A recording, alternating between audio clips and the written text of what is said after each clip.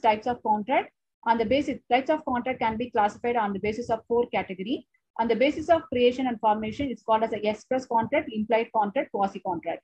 On the basis of a validity, valid contract, voidable, unenforceable, and illegal contract. On the basis of execution and performance, executed contract and executory contract. On the basis of liability, it's called a bilateral contract and unilateral contract.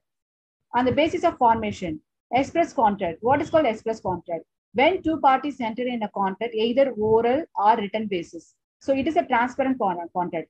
For example, X says to Y, will you buy my car? Even he accepted. So orally, they are exchanging their contract. That means that when two parties are clearly communicating about their agreement or contract, either in a oral or written, that is called as an express contract. So here X write a letter to Y. I offer to sell my car for 1 lakh rupees. Will you like to buy it? He's sending this proposal by written. So this is called as an express contract. So express contract is done based on oral or written. What is called implied contract? An implied contract is one which is inferred from the act or conduct of the parties or from the circumstance of the cases. For example, implied means indirectly. So what is called implied in the sense, if you are utilizing anybody's service, it means that you have to pay for it. That is called implied contract. You do not say, for example, you are driving in a government bus. You are driving, you are driving in a bus. It means that you have to take a ticket because you are utilizing the service. So you don't expect that somebody will tell you, see, you are entering in a contract with the driver and the conductor. You have to buy a ticket. So nobody will tell you. Okay, this is an implied condition. Do you understand? Implied in the sense indirectly. Indirectly, you should understand that you have to pay for it. So another example I have given here, let's say a coolie in a uniform pick up the bag of the Y to carry it from railway platform to the taxi stand without being told by Y. To do so, a Y allows him in case there is an implied offer by the coolie and implied acceptance by the passenger. Now there is an implied contract between the coolie and passenger, then he is bound to pay the amount to the particular coolie. Do you understand, right? So whenever we travel in the train, once we reach our destination, either central railway station or wherever it is maybe, once we arrive the railway station, if we come up with the luggages, we can find lot of coolie person, battler over there. So what they will do, they will come and approach you, shall I carry your luggage? Then you are saying yes. Then they will carry the luggage, then they will drop you near the taxi. Then what will you do? You have to pay for it because he has done some service for you. You have to pay for it. Okay. Another example also we can give you. I can give you. What is that? For example, you are booking a taxi by Ola or Uber, whatever it is. The taxi has arrived. You have reached your destination. You are traveling and you reach your destination in the sense. Once you reach your destination, you have to pay for the service whatever you have utilized.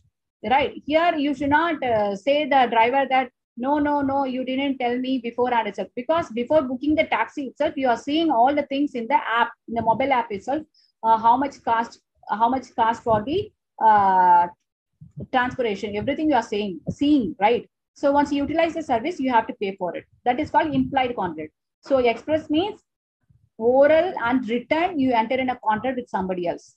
Implied means indirectly. That means indirectly you will be utilizing somebody's service. This means that you have to pay for it. You should not expect somebody else to communicate to you either in a oral and written. Quasi-contract. So quasi-contract already we have discussed in the separate heading. If you have not seen, in the description box, I will give you the link. Please kindly go through the types of quasi-contract. So what is called quasi-contract? When there is no intention to enter in a contract, but the law will impose you to enter in a contract with somebody else. So this is not actually a real contract. So due to the moral and ethics, principles and justice, you are entering in a contract. For example, where certain books are delivered to the wrong address, then the particular owner of the goods, he has to deliver the goods to either the courier office, or else if he knows the particular person's owner of the goods, he has to return back. That is called quasi-contract. Another example I can tell you. In apartment, there are two parties are staying over there. One person is called Kumar is staying in a ground floor. The another Kumar is staying in the 4th floor. Actually, the courier has come for the 4th floor Kumar, but it is wrongly delivered by the courier to the ground floor Kumar. So Kumar, some of the family members of the Kumar received the courier. After 1 hour, after one day, Kumar has seen that courier and he comes to know very well that no, this courier actually is not belongs to mine. So what he will do? So there is no contact between this person. Actually, the contact is between the fourth floor Kumar along with the courier person. But now this came to the ground floor Kumar. So what he's doing, the law, actually there is no intention to enter in a contract by the ground floor Kumar with the fourth floor. But due to some reason, the ground floor Kumar, now he came to know that actually the courier is wrongfully delivered to him instead of to the fourth floor Kumar. Now, what he will be doing, he will be handovering the goods to the fourth floor Kumar, or he will be handovering the courier to the courier officer. That is called as a quasi contract. On the basis of performance, there are two types of contract. That is called executed contract and executory contract. What is called executed contract? When both the parties have completed their respective promise or obligation. That is called as an executed contract. For example, yes, offered to sell his car to Y for 1 lakh.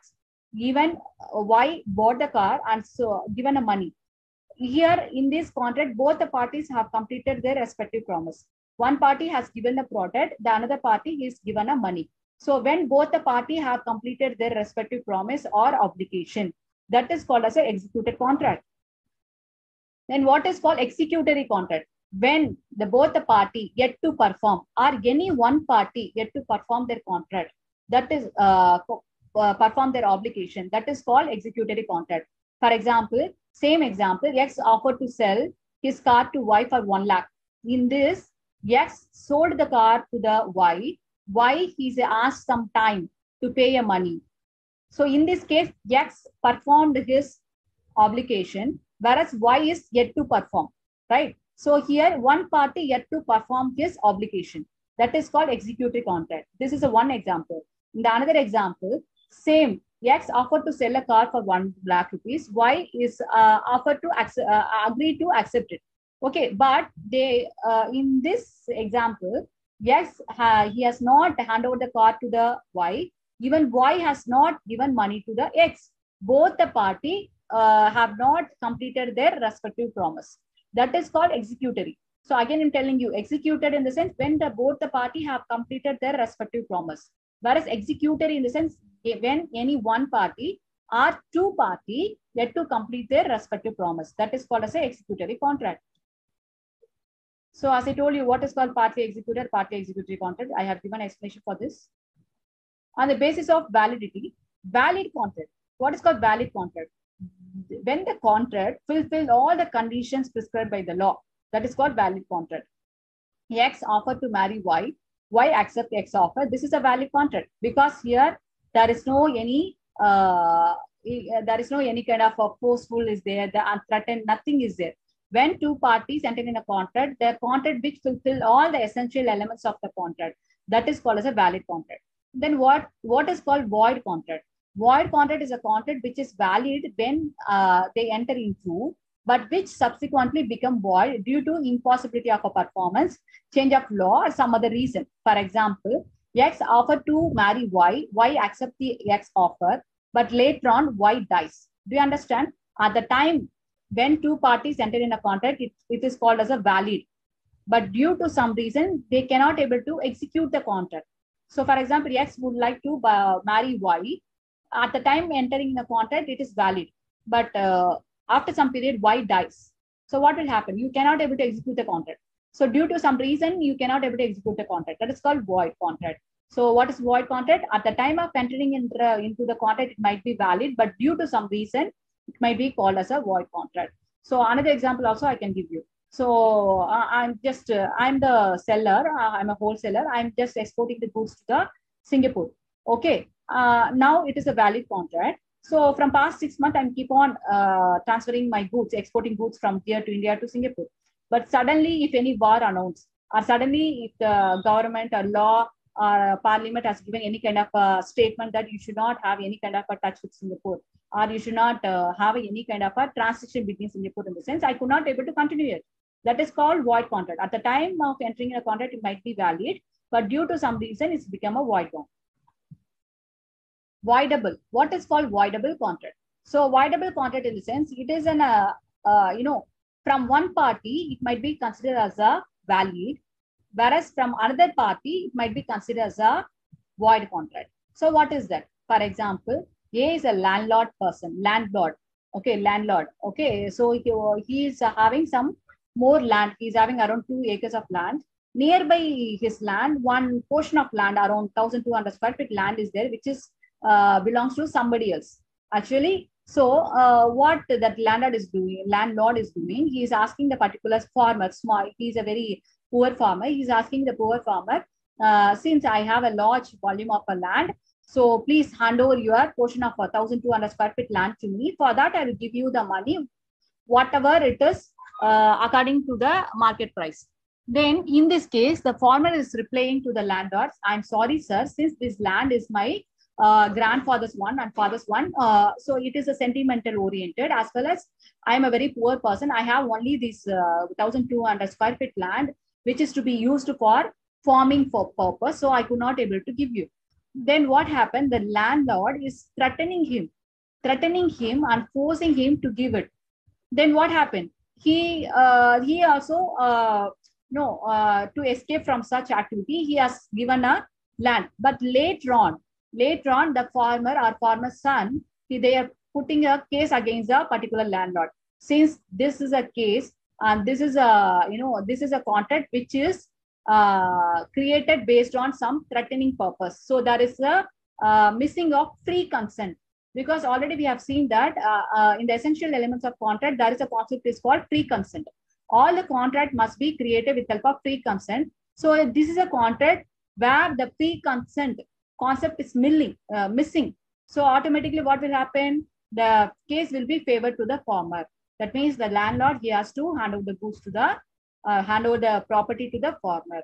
So do you understand what is called voidable contract? Voidable contract in the sense when the contract is considered to be valid from one person point of view, whereas it is considered to be void from another person point of view. That is called as a voidable contract. So same example I have given here. What is called illegal contract? So illegal contract in the sense the contract which is not lawful, unlawful. For example, X agreed to Y rupees 1 lakh to kill Z. Is it a lawful one? No, it is unlawful.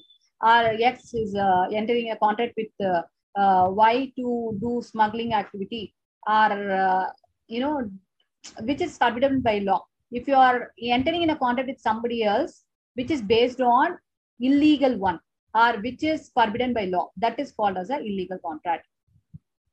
So thank you. As of now, we have seen the essential elements of a contract and the classification of contract. See, dear students, always, whenever you study the business law, mercantile law, or legal business environment, whatever may be the subject, especially if you study the chapter Indian Contract Act, these are the basic terms you should know. What are the essential elements of contract and types of contract? I hope so that this video will be very helpful for you.